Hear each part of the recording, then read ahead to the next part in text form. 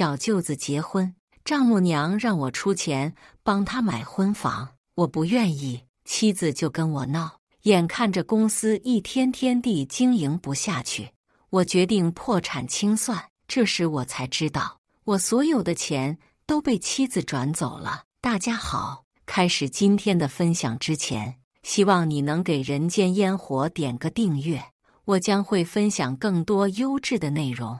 这天下班刚进家门，就看到桌上摆满了我爱吃的菜，妻子穿着围裙，笑盈盈地走过来，帮我放包，帮我换衣服。这殷勤的表现并没有让我感到开心，反而有种鸿门宴的感觉。老婆，今天是啥日子？弄这么多好吃的。妻子在我对面坐下，脸上依旧挂着那已经有些僵硬的笑。老公，我这不是看你上班太辛苦，做点好吃的犒劳一下你吗？他不停地给我夹菜，还给我拿了一罐啤酒。平时他是不让我喝酒的，一顿饭我吃得忐忐忑忑，总是觉得有什么不好的事情要发生。可是直到吃完，妻子也没说什么，只是随意地和我唠家常。我渐渐地放松下来，开始享受这难得的温馨。吃过饭后，他自觉地去刷碗，然后给我放了洗澡水。老公，来泡泡澡。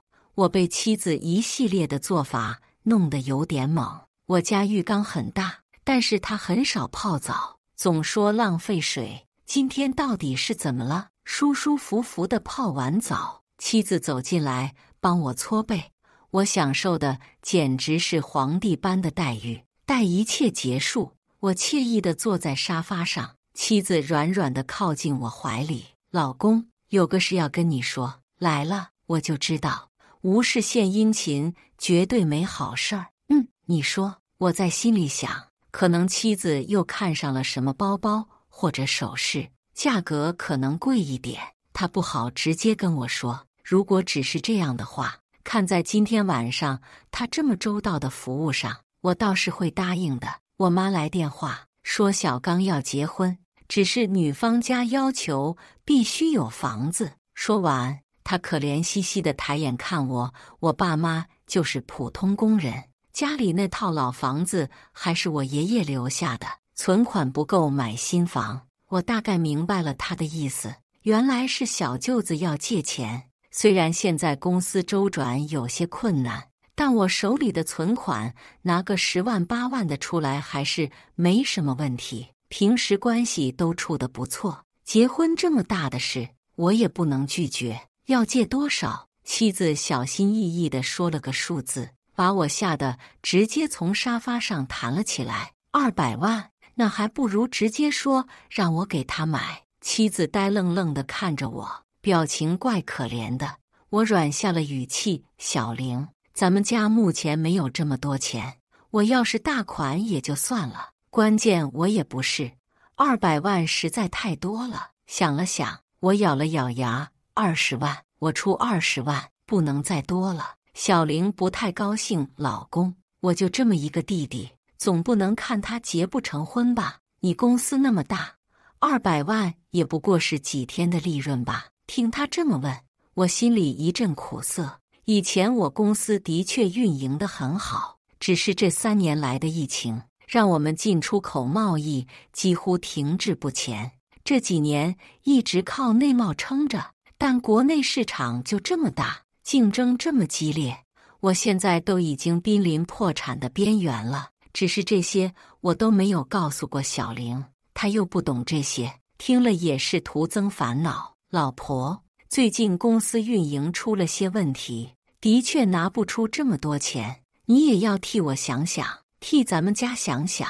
听我说完，小玲直接变了脸。张超，你是不是不爱我了，所以不肯出这笔钱？我揉了揉眉心，这想不到这话会从一个快40岁的女人嘴里说出来。结婚10多年，我有多爱她，她自己心里没数吗？小玲，这不是爱不爱的事，只是这个数字我承担不起。你跟你弟说20万，要就要，不要就算了。对于这件事，我不想再探讨下去了，没结果还伤感情，本来一扫而空的疲惫，现在又席卷了我。我上了个厕所就回屋睡觉了。我今年40了，人到中年，有很多事要面对。只是如果我公司破产了，这上有老下有小的生活，我不确定我能不能担得起。200万不是不能拿，只是拿给小舅子。我和小玲就要去喝西北风了。这些年，小玲明里暗里的没少贴补娘家，我都是假装不知道。之前条件好，给就给了，孝敬父母，帮助弟弟，这本身无可厚非。只是今非昔比，我做不到像以前那样了。第2天起床，桌上空荡荡的，没有早餐，小玲也不在家，看来她是生气了。生气也没办法，这件事没得商量。晚上下班回到家，餐桌依旧是空的，小玲正坐在沙发上垂泪，见我回来，哭得更委屈了。老公，我急忙走过去，问她怎么了，还不就是买房的事。今天我妈劈头盖脸把我骂了一顿，说我一点当姐姐的样都没有。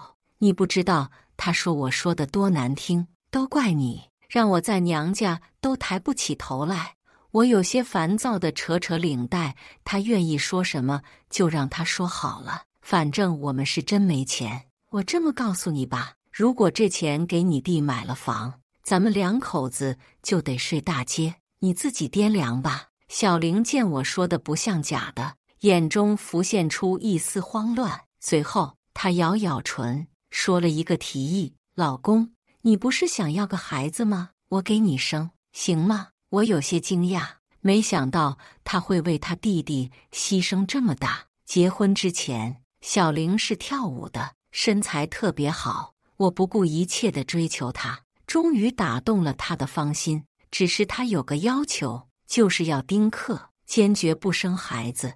原因很简单，生孩子会让她的身材变形，她不能接受。结婚后，她一直非常严格地控制饮食，即使馋得不行，也只是咬一小口，偶尔吃多了还会到卫生间去催吐。10多年了，她几乎没吃过米饭、馒头这类主食，就是怕发胖。好身材对于她来说比命还重要。如今为了给她弟买房，她居然愿意牺牲她保养了这么多年的身材来给我生孩子。说实话，我有些心动。到了我这个年纪，身边很多朋友的孩子都上大学了，最小的也都初中了，而我却没有孩子。我心里不是不渴望，尤其是刚结婚的那几年，我想要孩子的欲望特别强烈，只是小玲一直不肯配合。这么多年，我也渐渐习惯了，没有那么大的执念了。可是身为一个男人，我还是希望自己是有后代的，无论男女，只是想有个孩子而已。如今这件事被他提起，虽然他是有目的的，但我多年夙愿也可以实现了。只是如今我的境遇不适合要孩子，早几年我一定会兴高采烈地迎接我的孩子，给他我能给的最好的东西。只是现在我自身难保，生了孩子要怎么养呢？小玲，生孩子的事以后再说吧，现在时机不对。他原本很有信心我会答应，但没想到我拒绝了。为什么？张超，我都愿意给你生孩子了，你都不肯把钱借我弟用用，眼看又要吵起来，我干脆跟他撂了底。小玲，现在公司运转的确出了问题，账面上已经没什么钱了，我每天也在发愁。不是不借给他，而是我真的没有钱给他。如果借给他，咱俩的日子就没法过了。你觉得这个时候适合生孩子吗？适合把钱借给你弟吗？你自己的日子不过了，多说无用。今晚我又是一个人睡在书房，本以为我说的这些能让小玲认清现实，只是没想到她会做得这么绝。公司的运转越来越困难，已经有好几个员工提出离职了，我也不好强留，毕竟我这里也的确没什么发展了。看着公司的员工态度越来越敷衍，我也日渐消沉，决定破产清算。清算完之后，账面上还剩下10几万，我把剩下的钱都发给员工们了。他们其中有人跟了我好几年，为公司立下了汗马功劳。钱不多，但多少是那么个意思。希望有朝一日我能东山再起。他们还念旧情，愿意跟我干。这应该是我人生中最灰暗的一天了。我关了公司，结了账户，遣散了员工，独自一人在办公室里坐了很久，想着最初几年创业的艰难和中间几年的辉煌，以及现在的萧条。我真有种被世界抛弃的感觉。回家的路上，我都在想该怎么跟小玲说，我从一个身价1000万的老板变成了穷光蛋。进了家门，灯是黑着的，小玲不在家，鞋柜里她的鞋都不见了，包括她的衣服和包包，以及那些她珍宝一样的化妆品。小玲真是奇怪了，四处不见她，电话也不接。我心里有了不好的预感。坐在沙发上，我看到了离婚协议书，顿时我整个人都木了，眼前一阵黑一阵白。小玲要跟我离婚，是因为上次我告诉她我要破产了吗？她竟然因为这个就要离开我。跟她刚认识的时候，我的公司才开始盈利，我绝对称不上是什么大老板，房子虽然有了，但也还有贷款。她不嫌我没什么钱，还说她是因为我这个人才嫁我的。我一度认为自己找到了真爱，只是没想到，在我破产的时候，在我的员工们还没有放弃我的时候，我的妻子竟是第一个放弃我的。随后，我想到了我卡里的和保险箱的钱，保险箱里有一些金条，是每年过年我都会买2个的，不是投资，就是图个好彩头。还有一些美金、欧元，另外就是一些我之前买回来的种水很好的翡翠，以及几摞现金。密码只有我和小玲知道。打开后，里面空空如也，什么都没有了。我立刻拨通了银行的电话，查询了账户余额。听到那个数字后，我不知该哭还是该笑。哭是因为小玲的确转走了我的钱，笑是因为她还给我留了3毛6。我愤怒地找上了小玲的娘家，开门的是她妈。见到我，她也没有了以前的慈眉善目。如果说我以前是她家的乘龙快婿，而是一个毫不相干的人，懒得废话，我直接开门见山。小玲呢？她妈白了我一眼，玲玲不在家，你要干什么？来算算账。我推开她进了屋，坐下后，她看我的眼神充满戒备。我笑了，既然你女儿要跟我离婚，那我同意，但是钱不能全都给她，她拿走的钱多半都属于我的婚前财产，这么拿走不合适吧？他妈急了，什么婚前财产？我家玲玲跟了你这么多年，如今都得是我女儿的青春损失费。一旁的他儿子也帮腔救市，这都得算是你补偿我姐的。他们一家人的嘴脸我早看清楚了，只是以前小玲是我老婆，我有一些滤镜，但是现在滤镜没了，我才觉得他们真够恶心。不给也很简单，我直接起诉了小玲。这几天她疯狂给我打电话，甚至到最后跟我说她不离婚了，我们还像以前一样。如果说之前我没有真想跟她离婚，但是在这之后，我真的想了，从没想过有一天我们夫妻俩会在法庭上相见。最终判决就是她必须归还我所有的婚前财产，婚后财产我俩一人一半。到最后，小玲分到的钱刚好够给她弟弟买房。离婚后，我换了个城市重新创业，现在已经走上正轨。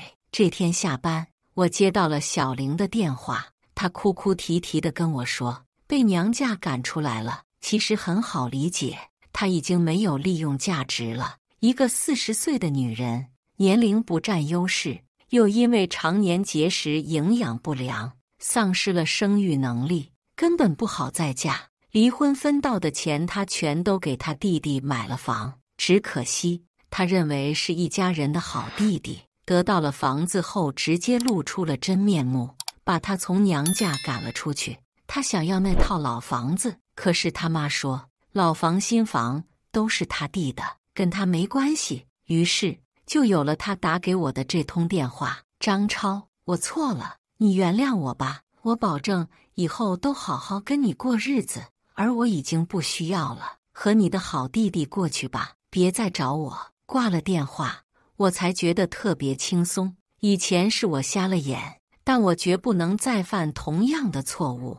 以上就是今天分享的故事，大家有什么想说的、想吐槽的，欢迎在下方评论交流，也更希望能给人间烟火点个订阅，我将会分享更多优质的故事内容。